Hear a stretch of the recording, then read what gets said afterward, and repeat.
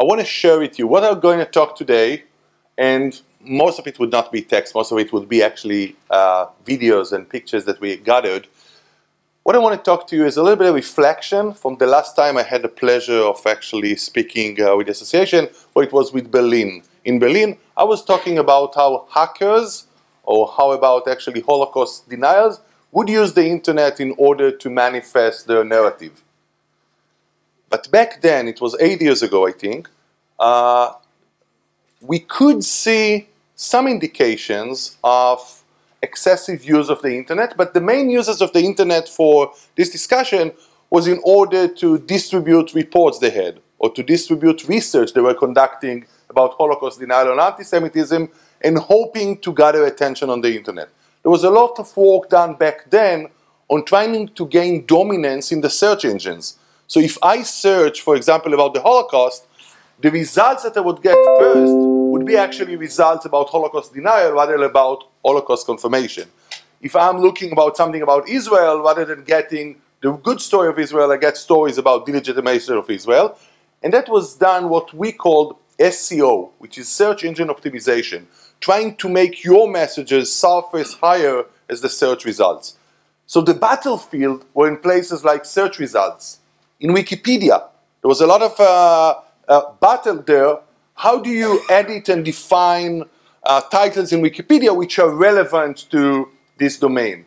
So for example, on any topic in Wikipedia that deals with concentration camp, the Holocaust, the Nazis, there were battles of editors. One was trying to give one version of the truth, the other was trying to give another version of the truth. They were fighting the facts. We thought back then, 8 years ago, that that's really a troubling phenomena.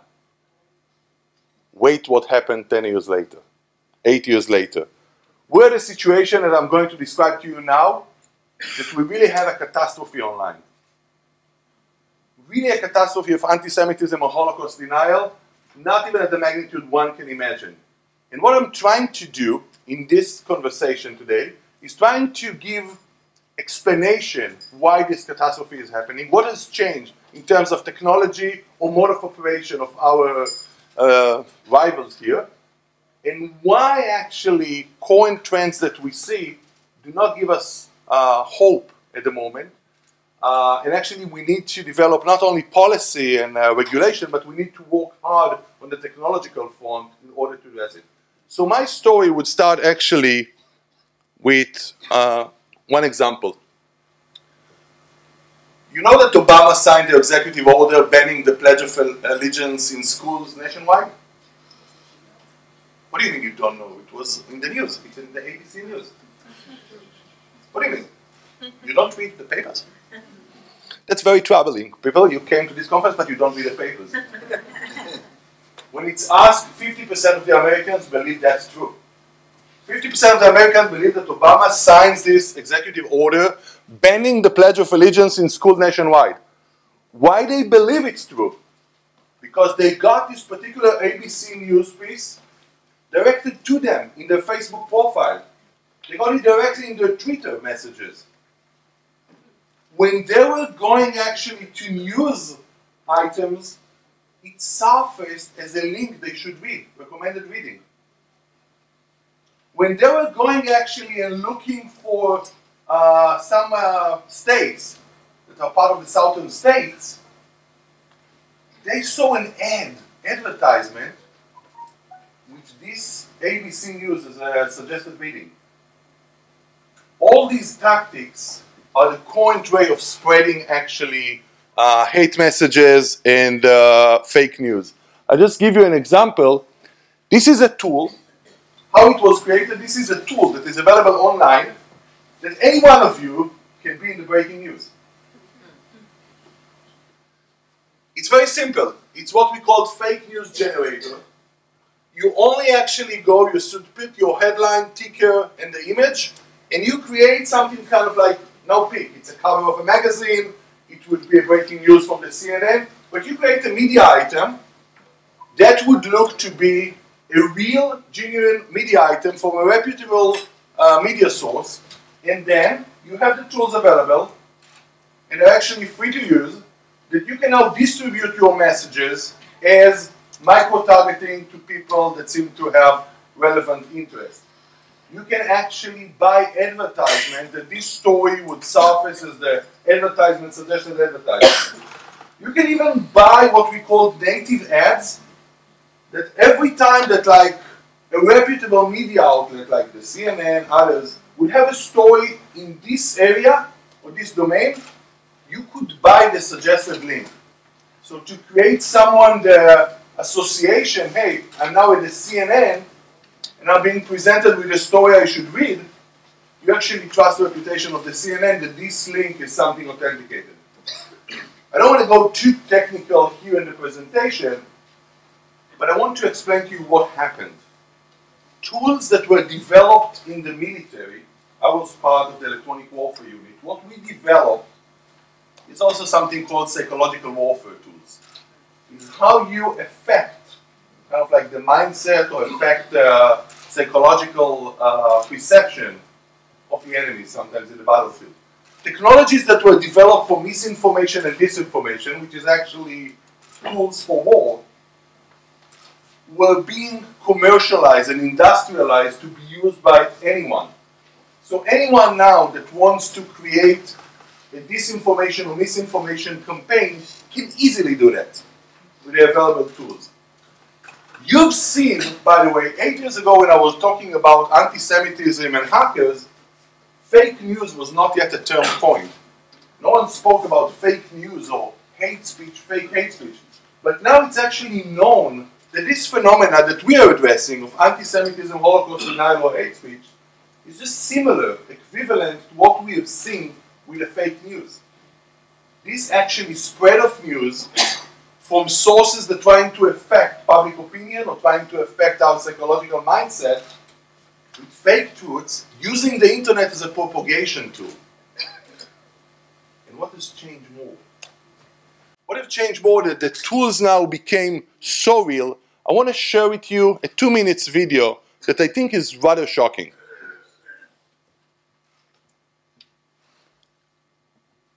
We're entering an era in which our enemies can make it look like anyone is saying anything at any point in time. Jordan Peele created this fake video of President Obama to demonstrate how easy it is to put words in someone else's mouth. Moving forward, we need to be more vigilant with what we trust from the internet. Not everyone bought it, but the technology behind such frauds is rapidly improving, even as worries increase about their potential for harm. This is your Bloomberg Quick Take on deepfakes.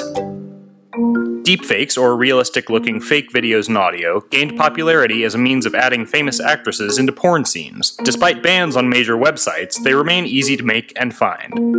They're named for the deep learning artificial intelligence algorithms that make them possible. Input real audio or video of a specific person, the more the better, and the software tries to recognize patterns in speech and movement.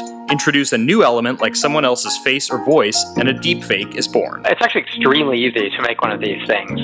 There were just some supposed, breakthroughs from academic researchers who work with this particular kind of machine learning in the past few weeks, which would drastically reduce the amount of video you need actually to create one of these. Programs like FakeApp, the most popular and widely available for making deepfakes, need dozens of hours of human assistance to create a video that looks like this, rather than this. In August, researchers at Carnegie Mellon revealed software that accurately rendered not just facial features, but changing weather patterns and flowers in bloom. This advance is not yet available to the public. But with increasing capability comes increasing concern. This is kind of fake news on steroids, potentially. We do not know of a case yet where someone has tried to use this to perpetrate a kind of fraud or an information warfare campaign, or for that matter, to really damage someone's reputation. But it's the danger that everyone is really afraid of. In a world where fakes are easy to create, authenticity also becomes easier to deny. People caught doing genuinely objectionable things could claim evidence against them is bogus. Fake videos can also be difficult to detect, though researchers around the world and at the US Department of Defense have said they're working on ways to counter them. Deepfakes do, however, have some positive uses. Take Cereproc, a firm that creates digital voices for people who lose theirs from disease. Speech synthesis is the artificial production of human speech. There are also applications that could be considered either good or bad. like the many, many deepfakes that exist solely to turn as many movies as possible into Nicolas Cage movies. Oh, hi, Mark. Okay. This technology, by the way, is progressing at a speed no one could have imagined. My research at the PhD was around artificial intelligence, and I'm shocked with the pace that actually this technology took. What's happened is that now we can train computers just by listening and viewing enough actually videos and content. And if they actually also ingested with enough information about the character, like enough text that is written, enough information, factual information, they can create, by software, you don't need to be an engineer anymore, fake videos. So start to imagine what is happening and what would happen with both anti-Semitism and with Holocaust denial. You can create a video that looks exactly as it looked in concentration camps, exactly as it looks in some of the scenes that are now contested in the discussion and the debate, and create genuine or looking genuine, authentic examples of the videos and the pictures from that time. And at a magnitude and at a speed that was not imagined before. You can create in one day millions of videos. And now try to fight truth with truth. Try to find truth with just few pictures that you have, or few videos that you have, with a spread of as many as they want to create, that could be spread later, as I said, micro-targeting. You've heard about Cambridge Analytics. Cambridge Analytics actually was the tool that was developed originally at Cambridge, but later used in the election campaign in the US. What Cambridge Analytica was doing? They were just connecting to a Facebook profile, but then understanding everything about the individual. They created psychological profile of the individual, what his values, emotions. They created kind of like well-tagged storyline of this individual, and saw how this individual interact with media. What seem to be media that they engage with and media they do not engage with. And after creating this specific profile, what happened in the Trump campaign, for every message they wanted to convey to the public, like let's assume there was now a public event. Let's assume there was shooting or some kind of debate around abortion. They created dozens of different videos and dozens of different comments, and each individual got a specific video, specific comment that he seemed to be most likely to react to. So you're not creating just now one video, one news item. You're creating many fake items that now can be micro-targeted.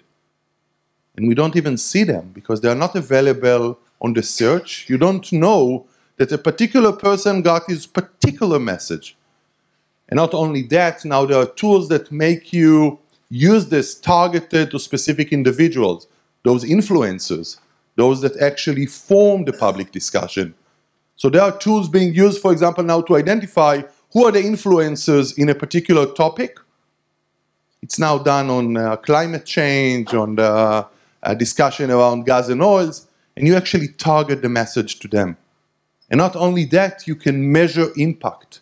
It's not even as if the message was just out there, but I can understand whether Meir clicked on it, how long he saw the video, whether he shared it with someone else. So this level of precision in both creating fake content, distributing it, or targeting it to the individual, and measuring impact was something we could not have imagined before. Another thing that we see, and there's incredible tools now demonstrating it, that they even have tools to measure and visualize how the messages spread. You really have tools now, again, don't go to the technical details, but you put something we call the tag. It's something like monitoring tool within this content that now trace how the message spread and the level of virality. You can now know who was exposed to the message and whether they shared it and with whom. And not only that, if you see that someone is a blockage, meaning that he's not convinced or he's trying to actually question the authenticity of the content, you just actually block the line of distribution. You make the content not available for the individual who is trying to challenge the authenticity. So we can control not only the content creation and the original distribution and the virality, but we can actually control how one spread it and how people who seem to challenge anti-Semitism, delegitimation, or Holocaust denial are being blocked on the platform. The last thing I want to show you is that Twitter actually became the hub for Nazi content. Twitter, which is kind of like this small micro-messaging platform, particularly for news, became actually the hub for Nazi content. Interesting enough that in Germany they have a version which is Nazi clean. Because of the German regulation that they want to battle with, they created a version that you can find without Nazi's entities and without Nazi's messages. But the rest of the world has become actually the most effective distribution mechanism. And not only that, that's also lead to something we called bots activity. Bots are automated robotic distribution, something that was claimed around the Russian campaign, election campaign, that you create actually fake entities that do not exist, fake profiles in Twitter, fake profiles in Facebook and elsewhere, that are retweeting, meaning they are spreading the fake messages. So not only that you have fake messages and fake entities, now when you create the first fake story, you can create dozens, hundreds, millions of fake entities that would be carrying the message and creating this effect as if this message is really popular, it spreads widely, and normally it also picks media attention when it spreads like this. The last thing to show you maybe is about Facebook. I don't want to go into deep around Facebook, but I think if you just have 20 minutes to spend, see Sacha Baron Cohen, the brilliant comedian, giving a speech. Was actually, I thought at the beginning of my speech, instead of me wasting my time here, just start play and showing you Sacha Baron Cohen, which I did give a brilliant speech about the problem actually with the status of the social networks, that they believe that it's part of freedom of speech to say anything. It is part of the freedom of speech to put profiles like the Holocaust myth, or the Holocaust never exists. And they say it's part of freedom of speech. We're not going to censor it, let's truth surface. But the main problem is that it's not an individual with his story and another individual with a counter story. These fake profiles or these fake communities could be created as a magnitude that is unlimited by technology. I can create hundreds of them a day and spread the messages. So just to wrap up, if 8 years ago I was privileged, thanks to Irita's invitation, to speak in Germany about what might be with Holocaust denial and anti-Semitism on the online networks, I'm now terrified to speak again here, because technology has changed and assertivity of our opponent has changed and their easy mode of operation has changed. So now actually they're winning big time with the fake stories. And a lot of the policy that we're making, let's have regulation, policy for the networks, code of conduct, don't really impact this battle. So if the Holocaust is now in information warfare, we're in the losing side. Thank you very much.